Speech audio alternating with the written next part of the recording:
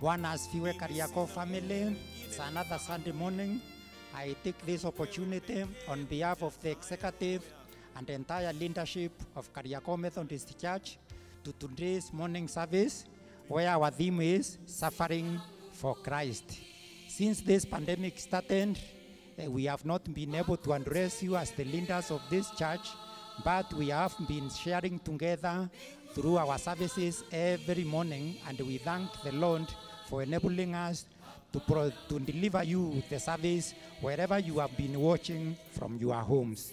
Today, I come before you first as a born-again Christian and blessed of the Lord to thank you all for participating in all our services and being also able to support all the church activities that we do. You know, it has not been easy when we are not coming here, but through your support, we have been able to carry most of our activities. May the good Lord bless you and keep and preserve you as we go this pandemic. I'm sure the Lord will take good care of us, our families, the leaders of this country, the leaders of our church, and everyone in general. Now let's go to our service. Today it's being coming from the book of 1 Peter chapter 3 verse 8 to 17. Once again, the theme is suffering for the right. Finally, all of you of one mind, having compassion for one another, love as brothers, be tender-hearted and be courteous, not returning evil for evil or reviling for reviling, but on the contrary, blessing, knowing that you were called to this, that you may inherit a blessing. For he who would love life and see good days, let him refrain his tongue from evil, and his lips from speaking deceit. Let him turn away from evil and do good. Let him seek peace and pursue it. For the eyes of the Lord are on the righteous, and his ears are open to their prayers. But the face of the Lord is against those who do evil, suffering for right and wrong. And who is he who will harm you if you become followers of what is good? But even if you should suffer for righteousness' sake, you are blessed. And do not be afraid of their threats, nor be troubled. But sanctify the Lord God in your hearts, and always be ready to give a defense to everyone who asks you a reason for the hope that is in you, with meekness and fear, having good conscience, that when they defame you, evildoers, those who revile your good conduct in Christ may be ashamed. For it is better, if it is the will of God, to suffer for doing good than for doing evil. That ends our reading. May the Lord be praised. Now I welcome our Superintendent Minister, Reverend Julius Mutembe, to come and give us the word for the day. Welcome. Thank you so much, Mr. Chairman, for taking us through the reading. God bless you.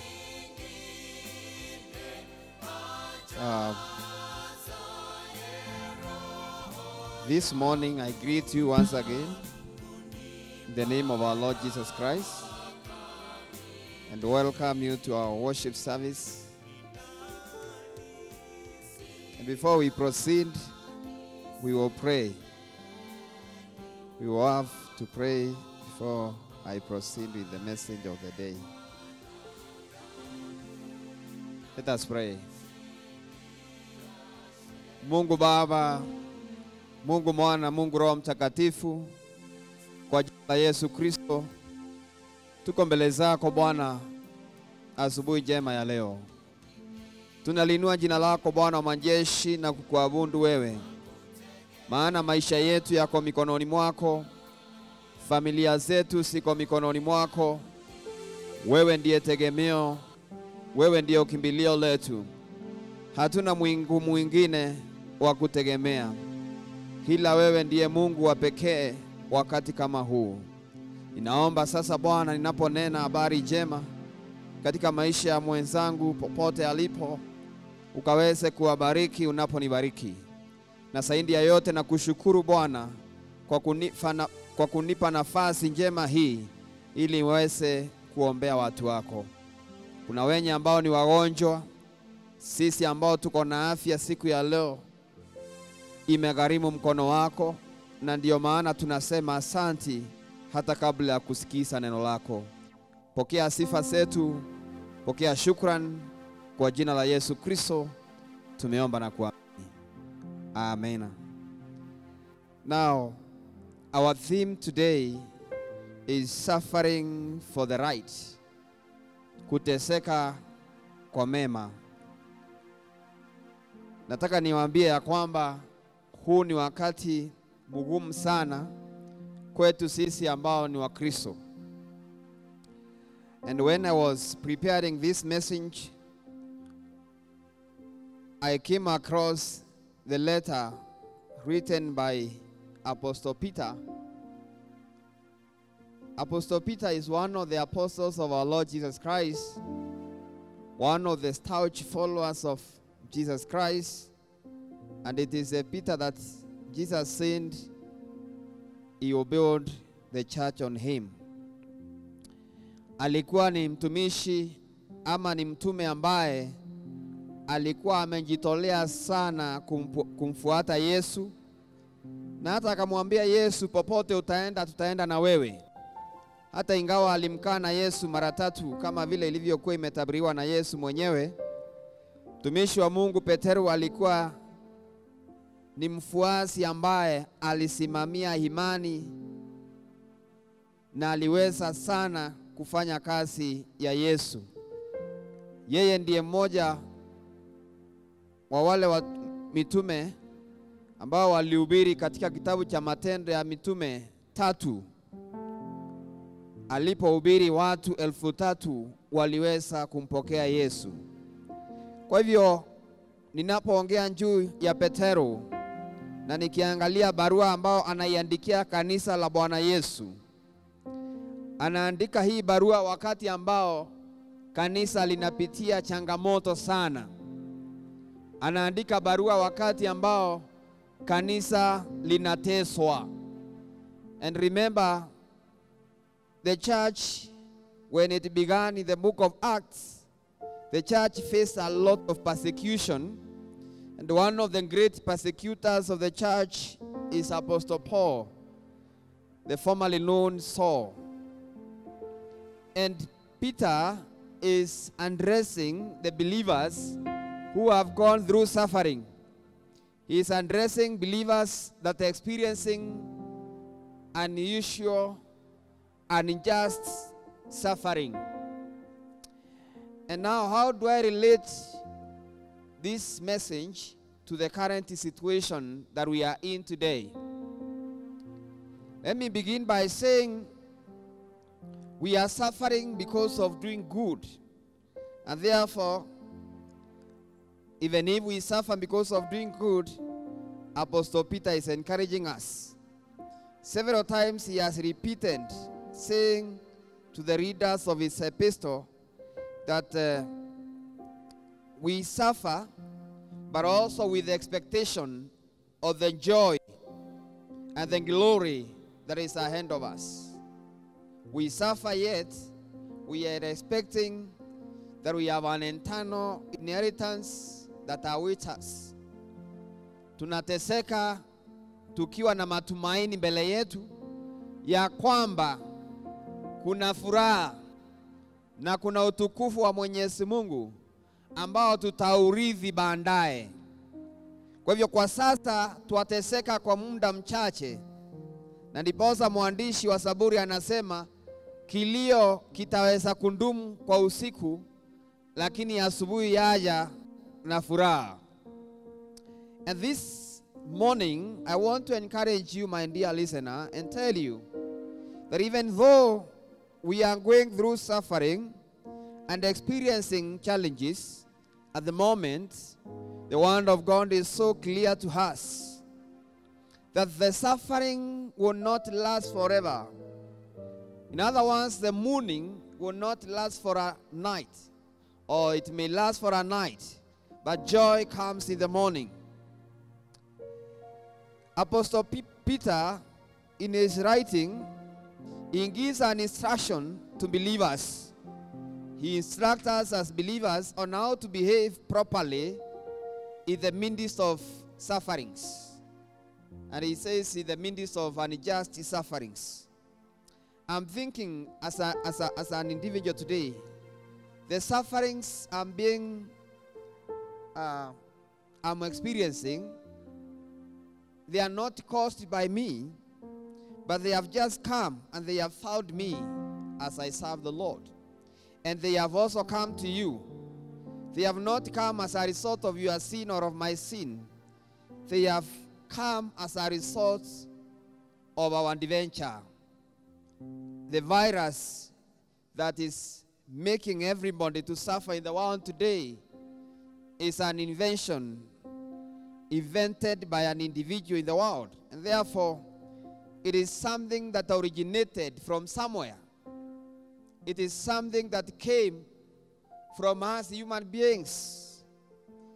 And therefore, we are being subjected to this suffering as a church to a point of closing our churches because an individual somewhere or a certain group of people somewhere came up with an idea and then it backfired. Brothers and sisters, this is a high time to behave like Jesus Christ. And Peter is giving the model of Jesus Christ as the right model to follow during this time. The model of persevering in suffering.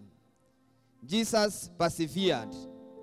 Jesus went through unusual and unjust suffering, but he persevered. And Apostle Peter is encouraging us to persevere. He's encouraging us to continue serving the Lord even in the midst of this suffering. Peter is called the apostle of hope, in quotes. Based on this letter, he is called the apostle of hope because he is giving hope to the church in the middle of persecution. Remember, these are the days when they could not even get out to preach. They were hiding in the house and praying.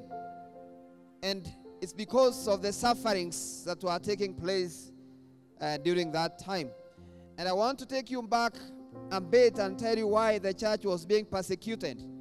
The church was going through persecution because when Jesus came into the world, he brought up a new order that was not there, that was somehow contrary to the order of Judaism.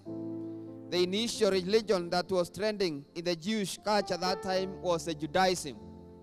And therefore, when Jesus came into the world, he somehow changed the order, because he began by saying, I have come to set those who are captive or those who are in captivity free. I have come to declare liberty to those who are suffering. I have come to heal the sick. I have come so that the blind can see. And these were the things that many could not understand, and they were not able to perceive the teachings of Jesus Christ. And sometimes they argued with him, especially the teachers of the law. So when Jesus died, they even thought he would not resurrect again. And they had planned that if he resurrects, they had even bribed the police that were guarding the tomb so that they can give the wrong information. But it did not last. So he resurrected, and the gospel continued contrary to their expectations. And therefore, since they could not hold Jesus and they could not destroy him completely, even after killing him, he resurrected, they could not do anything. They now began to persecute the apostles of Jesus Christ. And in this kind of scenario, Apostle Paul now writes to the church, and he is telling them to persevere. He is encouraging them to be patient through the sufferings. And I'm coming from that kind of understanding that now, in this kind of a situation, we may not be experiencing the same sufferings that the church was experiencing at that time, but somehow you can relate with this church, the Holy Church. We can relate in the sense that the mondo, or the way the churches were closed, the way things were being rushed, the way churches were being sidelined. There were no consultation. We just closed the churches and that's all. Having in mind there are people who depend from the church. The church has employed so many people. We have schools that we are running. We have pastors that we pay salaries. And we depend on the collections that are collected every Sunday. But the manner in which the church was handled in the middle of this COVID-19 shows that the church was not given a priority. But that is something that is already gone. We are in the middle of the persecution. We are in the middle of the suffering. I'm coming to you, my dear listener, to encourage you and tell you that even though the church is undergoing this experience, the Lord is faithful. Let's go back to our scripture. 1 Peter chapter 3 verse 8. It talks about blessing those who curse you. Blessing those who curse you. I'm speaking to you as a man of God. I'm saying I concur with Apostle Paul. Even during this early time, it is the highest time as a Christian, and especially the body of Christ, it is our highest time to portray the picture of our Lord Jesus Christ to the world. That we should be able to show love to all people. We should be able to bless even those who persecute us. We should be able to pray for all people, regardless of what they are doing to us. We should be able to support the government. Even when the government does not support us, we should not return evil for evil. We should not revenge. Let us leave the revenge to God. Because the Bible says, vengeance belongs to me. We should not start blaming each other. It is a high time for us to continue in prayer. Let us go contrary to the will of the devil. Maybe the devil is expecting us to act in a negative manner. But let us act in a positive way by praying for the government, praying for our members, and praying for the enemies of the cross. That is why Jesus said, we pray for those who persecute us. On his sermon on the mountain in Matthew chapter 5 verse 44, he reminds us to bless our enemies and to pray for them. In verse 13 of 1 Peter, it says, Peter proclaims that no external forces that can harm us spiritually. I'm coming to you this morning and I'm saying there is no external force that can harm you spiritually. And I want to read Psalms 56 verses 4. It says, in God I will praise his word. In God I have put my trust. I will not fear. What can flesh do to me? I will not fear. What can flesh do to me? And in God I will trust. Brothers and sisters, let us continue trusting in God. Let us know that the external forces cannot harm you spiritually, because your life is safe and secure in the Lord. So the suffering are for us. We are going through suffering, but it is for the good of our church. So let us be sure that external forces will not harm you. Even when you are seated in the house, let me assure you that this suffering, they are physical, and they will not harm your spiritual part. Christians who suffer for the truth are blessed by God. Wakristo ambao wanateseka kwa ajili ya injili na ukweli wa neno la Bwana wamebarikiwa. Mwenzangu, nataka nikuambie umebarikiwa. Hata unapopitia magumu, hata kama dunia iko na misukosuko, hata kama kuna misukosuko katika ulimwengu huu, nataka nikuambie ya kwamba sisi ambao tunaopitia magumu na tumeokoka, Bwana ametuahidi siku ya leo ya kwamba sisi tuna baraka ambao inatungojea. The Bible says that the reward may delay. Our reward may delay for now. And I want to tell you something. You can even be praying and you are seeing as if prayers are not working. But that does not mean our God has forsaken us. The Bible says our God will never forsake you, will never leave you. He will always be there for us all the time. Our ultimate trust is in Christ Jesus Christ.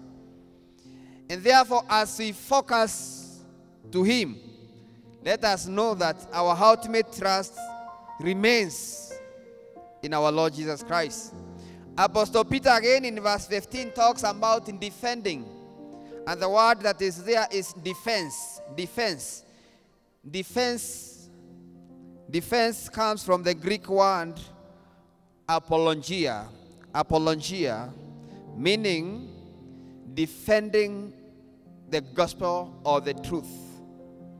Being ready to defend your faith, your hope in Christ.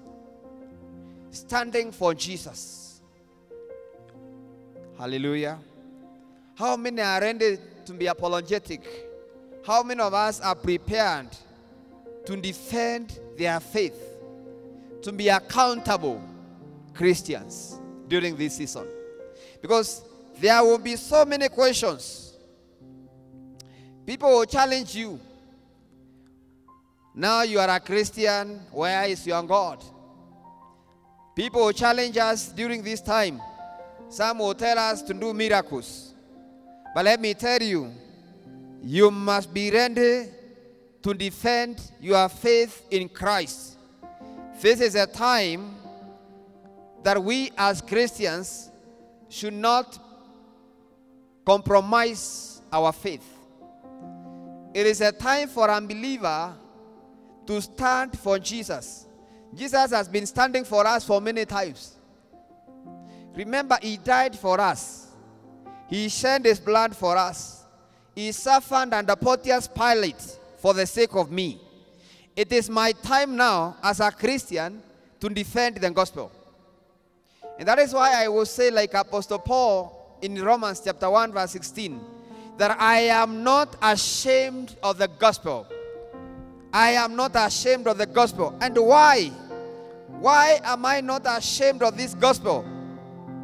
Why am I not ashamed of this gospel?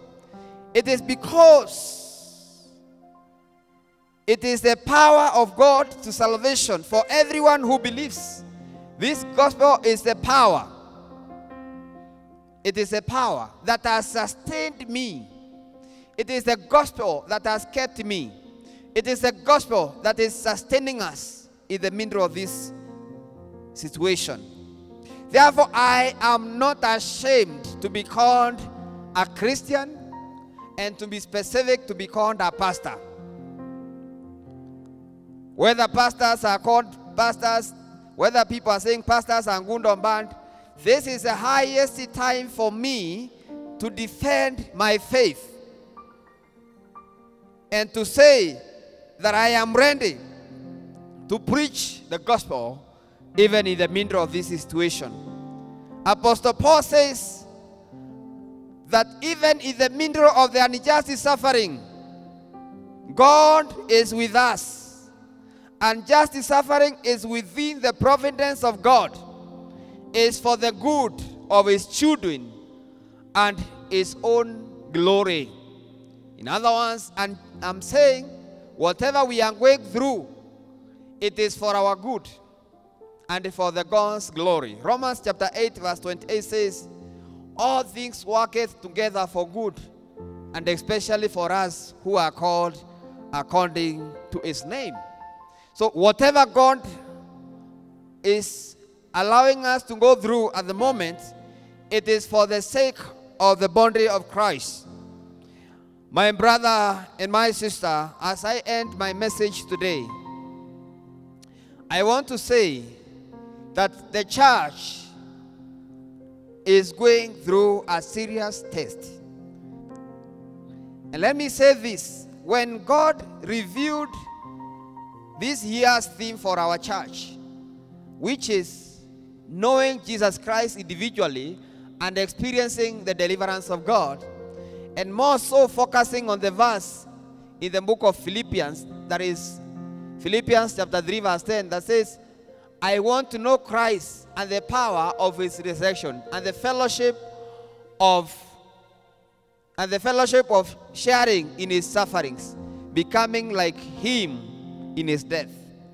When this theme came here on that first midnight, nobody of us knew that this year will be the year of COVID-19.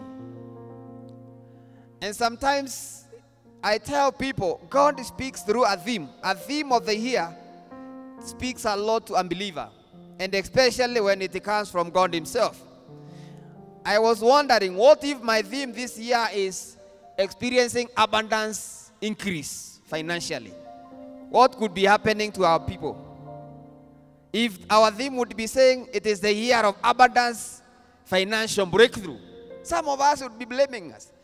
So it is the highest time also as a church, when we write down our theme, we first of all pray, fast, wait upon the Lord himself to speak, because God spoke through us and he said this will be the year of experiencing Jesus individually, knowing Christ individually, meaning you will sit in your house individually and read your Bible.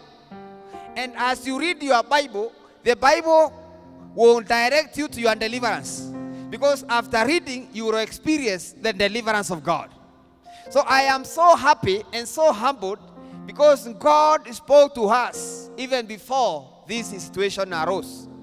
So the members of Kariako, God had already prepared you to individually read the Bible and individually get to know Jesus. Not only knowing Jesus, get to understand the power behind the resurrection. And not only understand the power behind the resurrection, but also you should share in the suffering of our Lord Jesus Christ. So whatever we are going through, we are sharing, we are experiencing, we are going through the power, and we are experiencing what Jesus experienced. But now we have a surety that we won't die. We will experience the blessings that are ahead of us. Because Jesus died for us, we are happy, we won't die. We are happy, we are going to experience the favor of God this year. And therefore we are suffering for the right. We are suffering because it is worthy to suffer for the sake of the gospel. May the Lord Almighty bless you even as you experience these moments. It is a time for us to suffer, but we are suffering for a moment. The Bible says mourning may last for a night, but joy comes in the morning. We will not suffer forever, but the joy of the Lord is my strength. Do not get tired of serving the Lord, even in your house. Do not give up your faith. Do not compromise because of the situation. It is my prayer that God will bless you even as you read the Bible and as you experience the Lord God Almighty individually in your family. I want to pray with you today. The Spirit of God is leading me so much this week to pray for the members of the church, and especially a prayer of protection. Nahisi ya kwamba Bwana akiniambia niombe kanisa, na kila saa ninapoamka asubuhi, Bwana ananikumbusha ya kwamba niko na mzigo wa kuombea kanisa. Leo sina mengi, ila nasikia Roho akiniambia, wewe ndanda, wewe ndugu, kuna jambo linakusumbua. Kuna hitaji moyoni mwako linakusumbua. I am telling you today, God knows you better than you think you know yourself. I am assuring you today, the prayer that we are going to pray, it is a prayer of spiritual deliverance and healing in your life. God is going to heal you. God is going to deliver you. Na ninajua ya kwamba kuna mwingine anahisi ya kwamba amefifia. Usififie ndani yangu, ndugu yangu. Ni wakati wa kuinuka, usimame. Ni wakati wa kuinuka, umtegemee Bwana, kwa maana Bwana yu pamoja na wewe. Haijalishi yale ambao unapitia.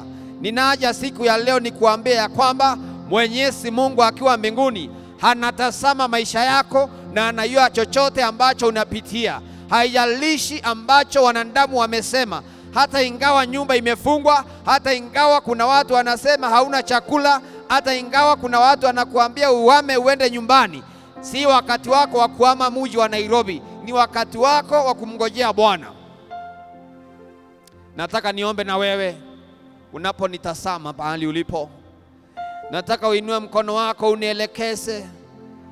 Inua mkono wako juu ukimwambia Bwana, niko mbele zako. Ambia Bwana, mimi nimekuja mbele zako. Sina chochote, sina Mungu mwingine wa kutegemea ila ni wewe. Ambia Bwana, sina Mungu mwingine wa kutegemea ila ni wewe. Mwenzangu, twende mbele za Bwana tuombe pamoja. Popote ulipo, nataka niombe na wewe ukimwambia sina Mungu mwingine wa kutegemea Baba ila ni wewe. Wakati kama huu ni wakati ambao sisi wanadamu tunahitaji kumtazama Mwenyezi Mungu pekee. Maana tukitazama serikali labda haitatusaidia. Tukitazama marafiki zetu labda hawatatusaidia. Tegemeo letu ni Mungu pekee.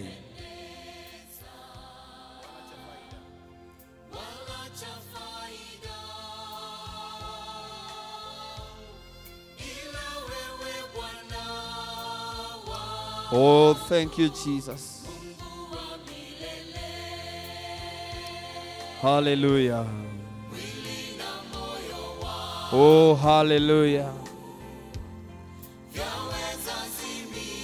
Give you all the glory, Jesus. May the Spirit of the Lord come down now in your house. Rabba shekendere. Baba ni asanti. Shuka Bwana wa majeshi. Shuka mfalme wa falme. Hatuna Mungu mwingine Bwana. Oh, Mungu wangu.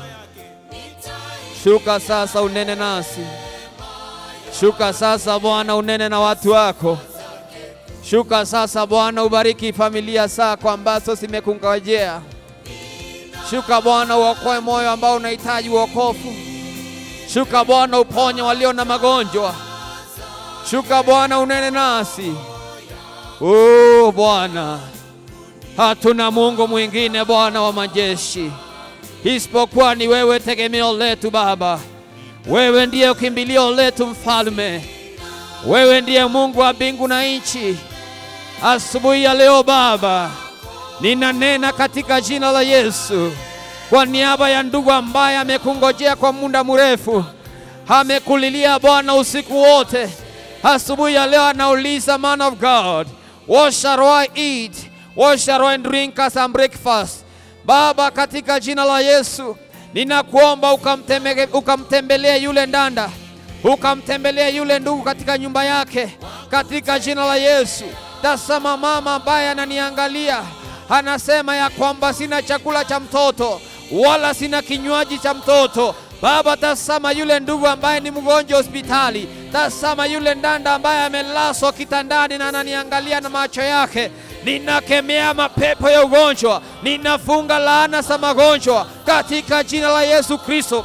Ninatangaza uponyaji kutoka madhabahu huu wa Kariakoo. I am declaring healing upon your life in the mighty name of Jesus Christ. Baba uliye mbinguni, tazama sasa watoto wako wameinua mikono juu, wanajua ya kwamba wana Mungu mwingine ila ni wewe Baba wa kutegemea. Hatutategemea miungu ya nchi za nje, hatutategemea misaada ya Mariakani, hatutategemea misaada ya Wachina. Tunategemea Baba wa mbingu na nchi, Baba ambaye aliyetuumba sisi wa Afrika. Ndiye Mungu ambaye tunamtegemea. Sisi ni watoto wako Bwana. Yaweza kuwa rangi yetu ni nyeusi, lakini Baba mioyo yetu ni meupe. Yaweza kuwa ya kwamba hatupendezi mbele ya wanadamu, lakini tunapendeza mbele zako. Yaweza kuwa Mungu tumekataliwa na wengine, lakini tunapendwa na wewe. Watu wa Mungu hawatakufa, watu wa Mungu hawatakufa. Yaweza kuwa hatuna teknolojia ambayo itatusaidia, lakini tuna Mungu mwenye teknolojia. Baba mwanzilishi wa sayansi, you are the God Almighty, the author of every technology, the author of every science in the world. In the name of Jesus, we come to you today.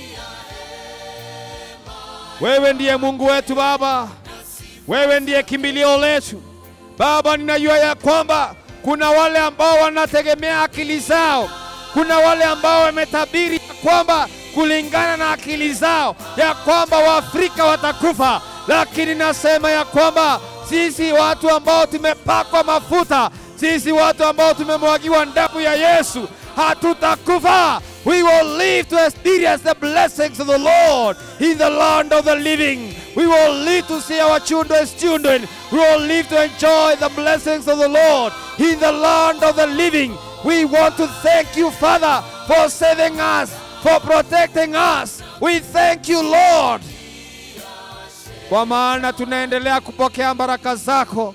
Asante kwa baraka za mvua, asante kwa chakula ambazo unaendelea kuleta kupitia mvua. Asante Bwana kwa nchi ya Kenya, asante kwa rais na viongozi. Tunawaombea hekima, tunawaombea amani, tunawaombea wananchi wa Kenya, tunawaombea kila mmoja, ili Bwana tusimame katika imani yetu, tutetee injili ya Yesu. Baba ni asante. We give you all the glory. We give you all the praise, dear Jesus. We thank you, Lord. We bless your holy name. Thank you, Jesus.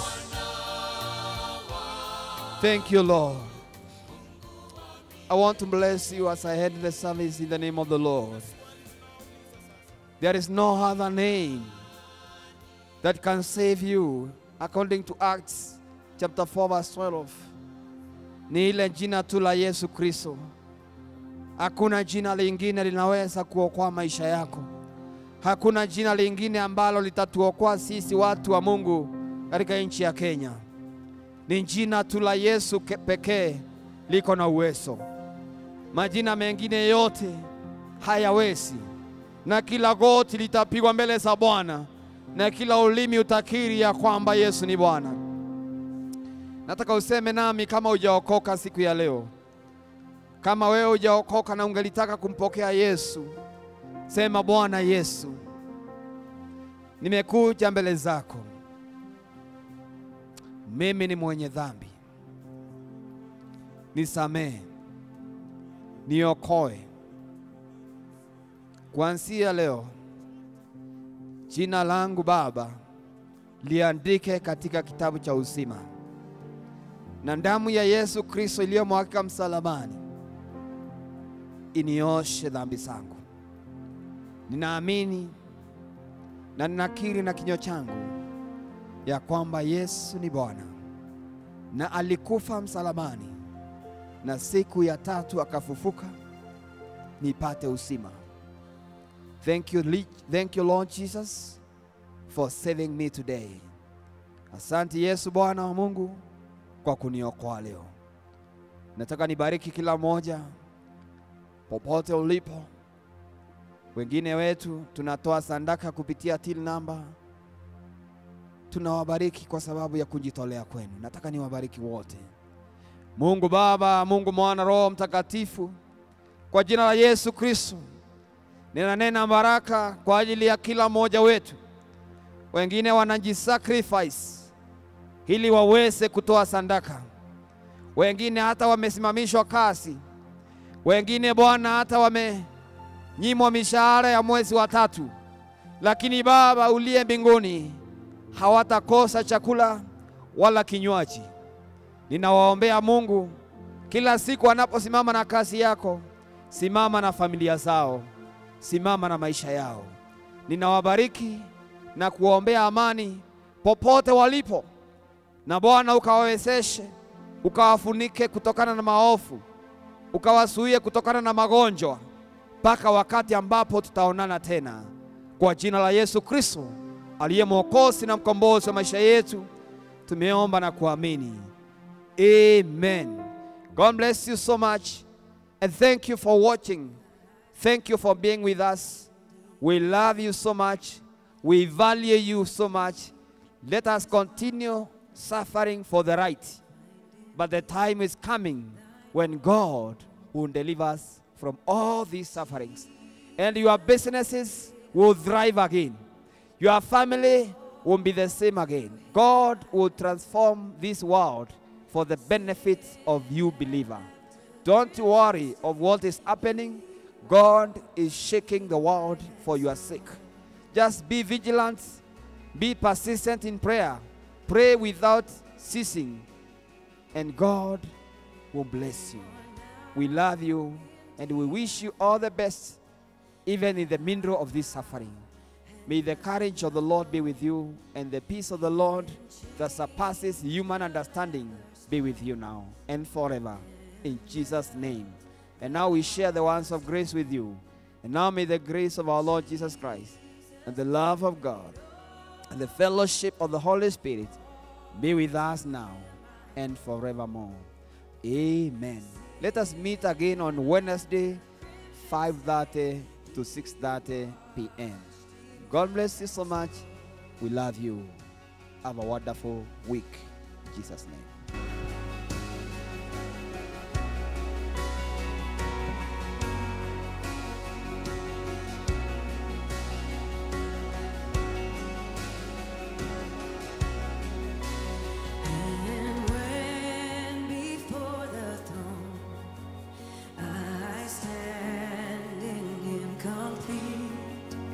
Jesus died my soul to save. My lips shall still ring.